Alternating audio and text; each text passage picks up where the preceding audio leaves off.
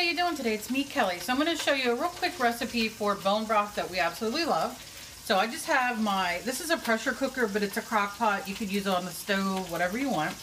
And I'm just going to pour, I only have a little bit of olive oil in here. So I'm just putting it in there because it's good for you. Just a little bit. That's empty. And then here I have the rotisserie chicken that I use for the chicken salad. I'll link the video at the end of this for you. And I have my carrots and my celery and onion and my chicken bones underneath. And all I do is, well, you know what? I'm gonna rip these in half a little bit more, I think. Well, that dog gets that one. Oh, that's just gonna cook. Okay. And then I dump everything in, bones, everything, all that good fat. And then what I'm going to do is I'm just going to fill it up with water into the top of it, which I've got to kind of scoop over here.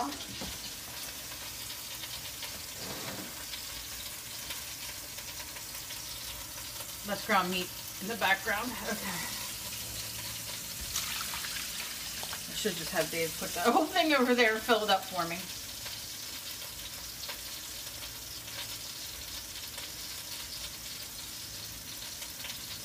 And if you use a little bit of warm water, it'll loosen up anything, but I'm not worried about it. And I'm just going to fill it to the fill right there. And then when I come back, I'll show you what I did. For my pressure cooker, I'm going to pressure cook it twice and then leave it cook like a crock pot. If you have a crock pot, put it on low, leave it cook all day, 7-8 hours. If you need it fast, cook it on high. Do, whatever. If you have to do it on the stove, no problem. Do it like you're cooking sauce. It's no big deal. It's just to get those good bones and all out. And because it's roasted already, it's quite delicious. So, I'll see you when we're done. Okay, this is to the line. I forgot to tell you that I also add garlic. So, I just add it in like this because it'll cook. You can crush it. You can do whatever you want. I like it whole because I like to eat it because it kind of roasted after. So, I just really just put it in like this. And it'll cook and get nice and soft. And if you want to crush some, all you have to do is take your garlic, take your knife like that, give it a smash, and then put it in. And then you get really good flavor. And if you have hand problems like me, hit it, just give it a good, this knife really does it for you. So that's it. And I'll see you now. I'll see you when it's done. With the lid on, I have the Power Pressure Cooker XL, and what I do is I hit chicken meat, and it'll say 15, and I'm gonna go up to medium because I really want to get that out of there. And then it will start itself, and it'll start to do its whole pressure cooking thing. I love this because you can use it as a crock pot. You can use it for canning. It is so fantastic. So, okay. Okay, let's see. Oh, yeah. Yeah, boy. Look at that. Look how rich and delicious. Delicious, delicious. Look at that. Oh, I can't really get it off there, but... So what I'm gonna do is I'm gonna strain it, and then you could put like a couple bay leaves in. I mean, you can really put peppercorns, whatever you have, but I just do basic.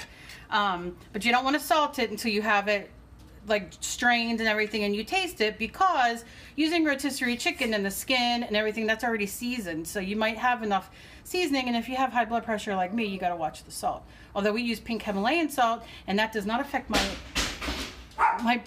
blood pressure at all. Welcome to the Donovans. Woohoo! Okay, I'll be back. Oh, let me show you this. This is delicious to have on hand all the time. You can put it on your meat, on your whatever you're making, your gnocchis. It's just butter with garlic, and if you melt it and then leave it in the fridge, you always have to take a spoon out to baste your chicken or your steak or whatever you like. All right, I'll be back after it's strained.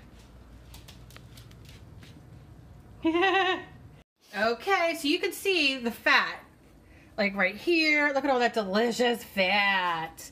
And this is for the keto diet. If you don't like fat and you don't want the fat, you see how it's starting to congeal a bit? you can do one of two things. You can run cold water on your spoon, and then you can just scoop it off. Or you could set it in the refrigerator, and of course the fat will congeal, and then you can pull it off. So you don't have to have that, but for the keto diet, that's kind of what we want.